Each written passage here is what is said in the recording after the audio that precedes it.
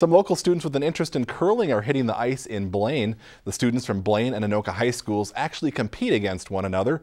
Photojournalist Drew Shingen takes us to the Four Seasons Curling Club. Curling is really big in this area and it's only continuing to grow. Okay, so you're calling the shots. Yes. Right? So she's going to go through here and hit it on the side. The conversation just got going to, hey, we should start a Blaine High School curling club. It's always your job to watch every rock, not just your own teams. You can come in and use this as a backstop. Had them come out and just give it a try, and they immediately fell in love with it. Did you call for them to take out your own guard? No. Well, okay. That's what I saw. This high school group is new at curling, and you can see they've actually picked it up really quickly.